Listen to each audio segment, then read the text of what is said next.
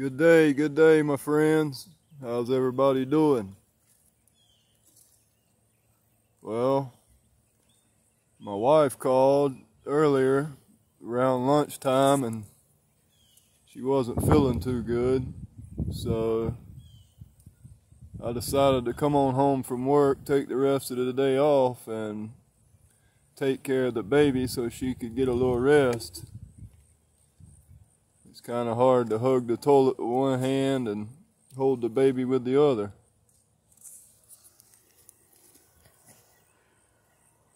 Hey, this is Catalea. This is partly who this food forest is named after.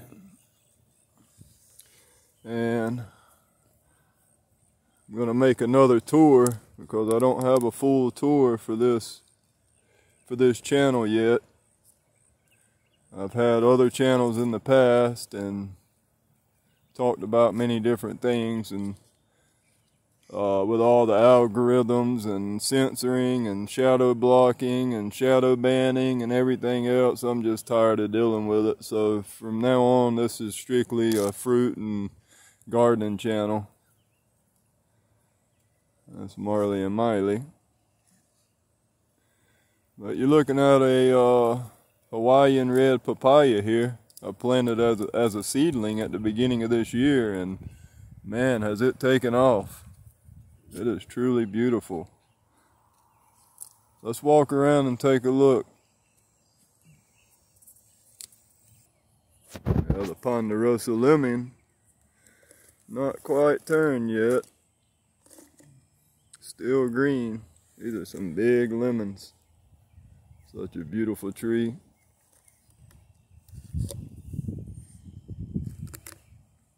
Amazing. This little guy here is a Tahitian lime. Only about, I guess about 2 years old now, a year and a half old. Starting to put on a lot of new growth.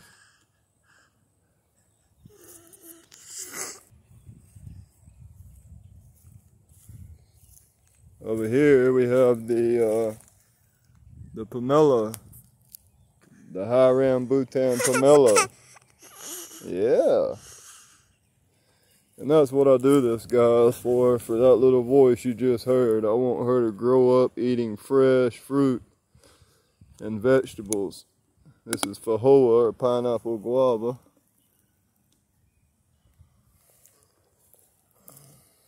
Here's another Fahoa, pineapple guava. This beautiful guy here goes by many different names. Strawberry tree, melonberry tree, che tree. That's what it's called in China, is a che tree. C-H-E, Chinese mulberry. This guy here is a Poncan tangerine. Looking beautiful.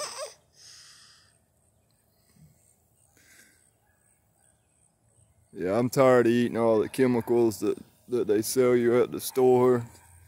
Not just that, quit boy. You don't know. I mean, with the Cinnamix HEK 293 or 239, it's actually a food additive made out of aborted fetuses. Well, that's pretty sick. They're trying to turn us all into cannibals. This guy here is a red lime. These will actually turn red when it's ripe. It'll have red skin and red flesh. This beautiful guy here is a Valencia orange. Putting on a lot of new growth, looking really beautiful.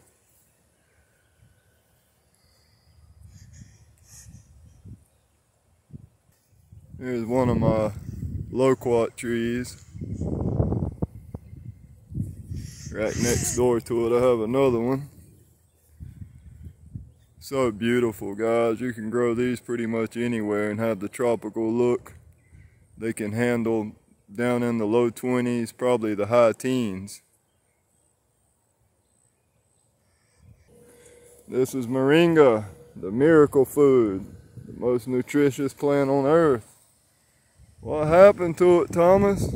Well, that tropical storm Sally, or Hurricane Sally we just had, almost pulled it up by the roots. I mean, it was bent over. So I had to cut. I mean, it was tall. It was way taller than these branches and full. And every time the wind would blow, it was about to take it over. Sorry for the shaking. I'm trying to hold my baby and film this. She's over here picking them. She loves to eat the moringa leaves. Yeah, pick you another one, baby. Yeah, get another one, baby girl. That's good for you. So I had to prune it back pretty heavy.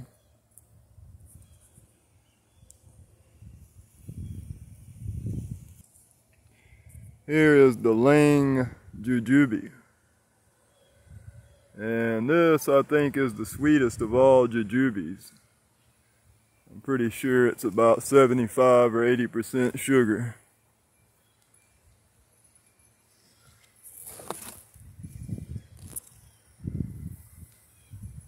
Very delicious. I love the beautiful leaves on these jujubes. They're so shiny and beautiful. They look like they're wet. This is my Brogden avocado.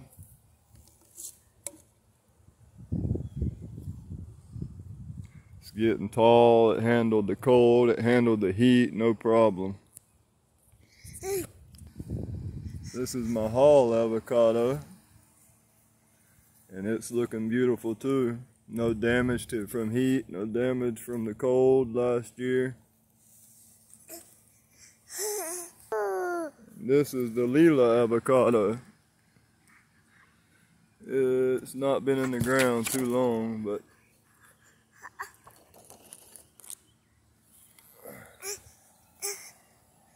can't wait to try those. This is one of my nectarines, a sunburst nectarine. Next door to it we have another one. I forget the name of this one. Next door to it we have a white tropic snow peach. And for some strange reason it's blooming again. I don't know why. It's never done this before. And here we have the orange flesh peach tree next door to it. Girl, quit pulling my hair. These are American pawpaws.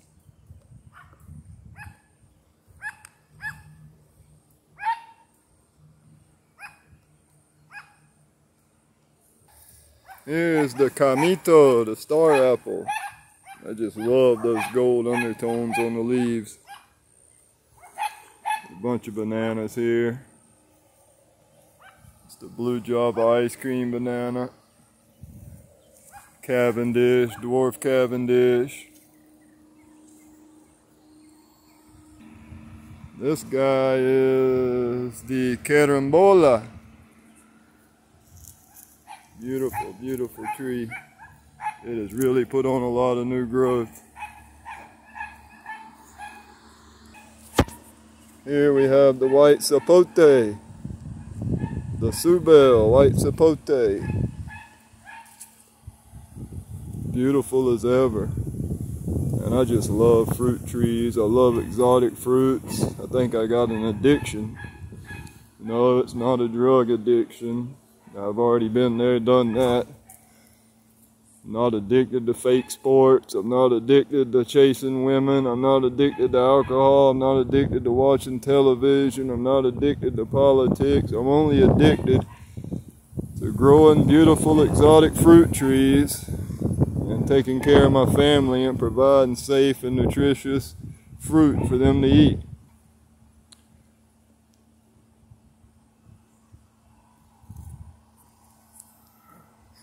I mean, what else is real once you find out everything else is fake? The only thing that's real are these trees. and the friends you make in your family. Here we have the white Indian guava.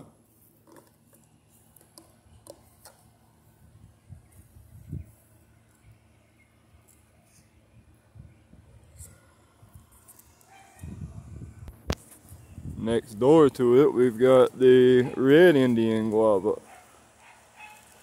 They look a lot like the Catalea guava, but it's a pretty rare fruit. I've only seen one place that sells these trees. And by the way, I'm in Zone 8, Florida, North Florida. I'm not in South Miami. I'm not in Homestead. I'm not in Fort Myers. So I've been told that I can't do this, that I can't grow this stuff. But I've been succeeding. Don't let nobody tell you you can't do anything, folks. Get out and try it. Even if you fail, at least you tried. Here we've got the lemon guava. Me and my wife ate one of these yesterday. It was so delicious, and it's constantly putting on new blooms. This guy here is the Sherwood jujube. It's the largest jujube. It's the size of a small apple. Very delicious. Behind it here I got two more Fajoas, pineapple guavas.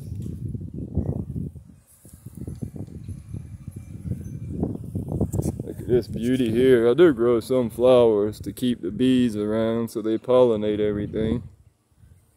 Then over here, look what we got. We got the Canistel, the egg fruit. You can't grow that, Thomas. It's too cold. Well, she looks good to me, boys. Yeah, it looks good to us, don't it, baby girl? Don't let nobody tell you can't do nothing in this life. Got another pineapple guava here. Beside it, we got ruby red grapefruit.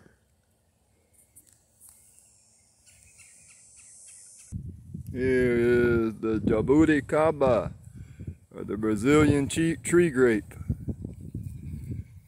She's doing excellent. You can't grow that, Thomas. It's too cold. Putting on new growth. This little guy here is the Florida beautyberry. Makes excellent jellies. It really doesn't have a taste if you eat it fresh. The leaves can also be used to make mosquito repellent. This is the Katy apricot. And it didn't like the 100 degree days, so it dropped all of its leaves. I see it starting to push some new ones out.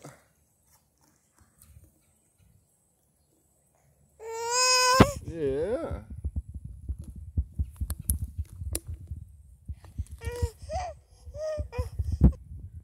Got the Granny Smith apple here. It doesn't like the heat too much either.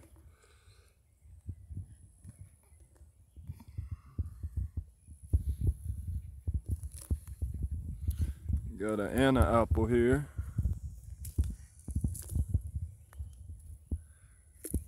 And it's actually blooming.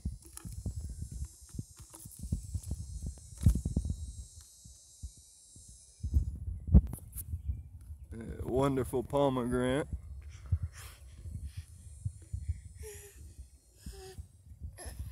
And the wind almost blowed this pomegranate over too. I'm going to put some super triple phosphate to help them get their deeper roots established. I don't know why all of a sudden they started loading everything up with nitrogen. But I staked it down. That's so funny.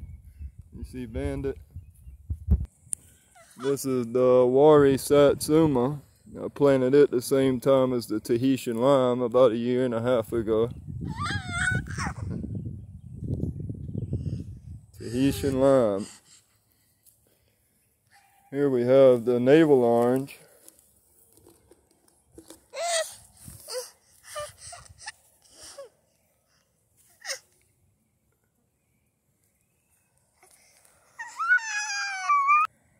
And this is the tangerine mandarin hybrid. Really, really sweet and delicious fruit here, man. Awesome.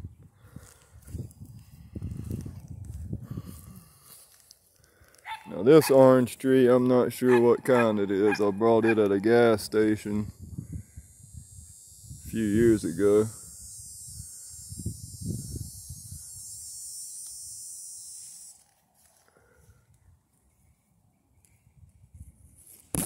Delicious fruit on it. This is another orange that I bought the same day at the gas station. You can see it's loaded with a lot of new growth. I just pruned it back really heavy because it was getting out of control.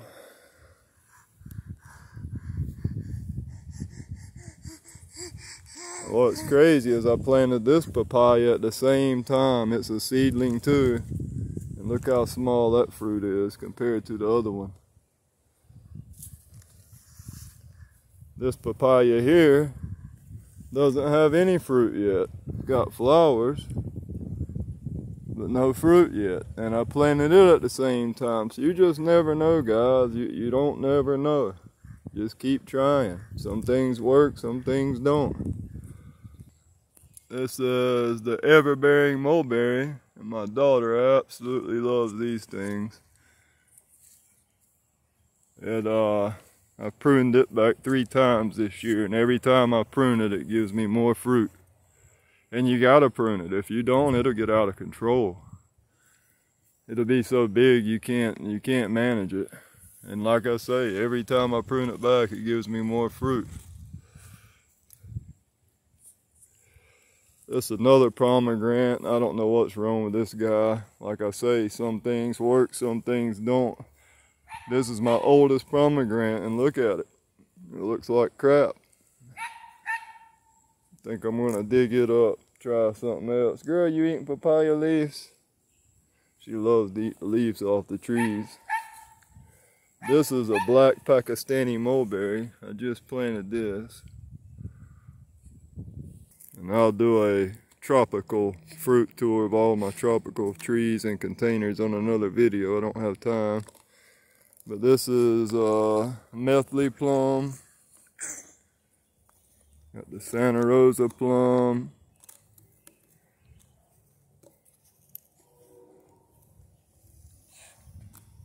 The Bruce plum.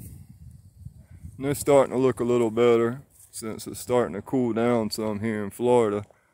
It has been really hot. The last few days we've had, you know, 60s and 70s, 60s at night, 70s in the day. Today it's heated back up to 80, but still better than 90 and 100. And this is my key lime. This is a garden I'm making for next spring. Lay that cardboard down to smother out the weeds, and then I'll come back and put some probably some hay or straw and mulch, and then put some soil on top.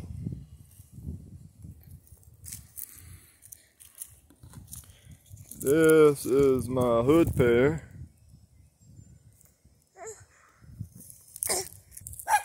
And this is my pineapple pear.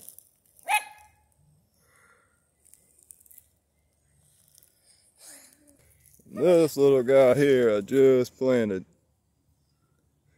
This is a medlar, M-E-D-L-A-R. This is a very, very ancient fruit that actually fruits during Christmas. The fruit's ready to eat during Christmas.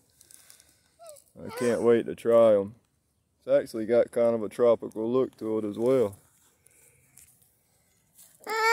These are a couple blueberries. And that's an elderberry. And this is the big daddy of them all, the loquat, and it's loaded, loaded, loaded.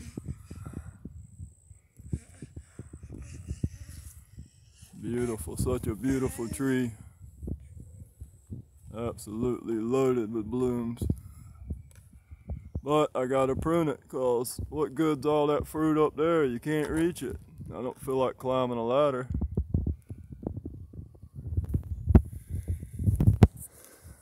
It's a fig tree. Believe it or not, this fig tree is about 20 years old. And that's what it looked like, this stem here. I got it from my father. He had it in a container in the shade for 20 years and it never did anything. I planted it out here a year ago and all this is new growth. And it's loaded with figs now.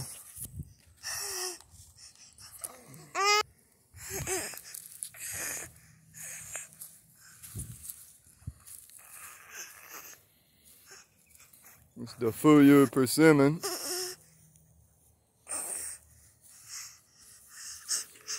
The Hachia persimmon. I transplanted it. It's not looking too good. I hope I didn't damage the taproot.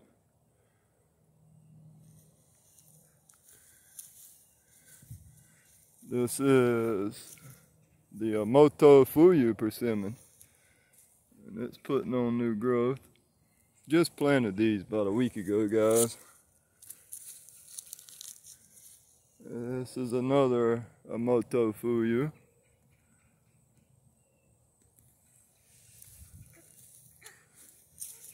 And this is the Meikawa Jiro persimmon.